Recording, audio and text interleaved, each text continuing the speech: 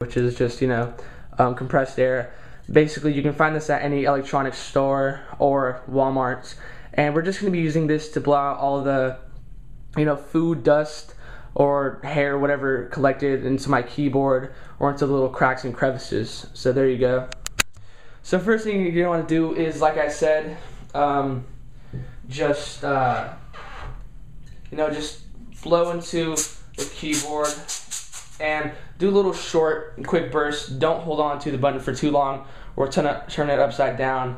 That will actually release this gas form of this, and it's like ice. It can give you frostbite, and it's really not good for your computer. So just do little short quick bursts.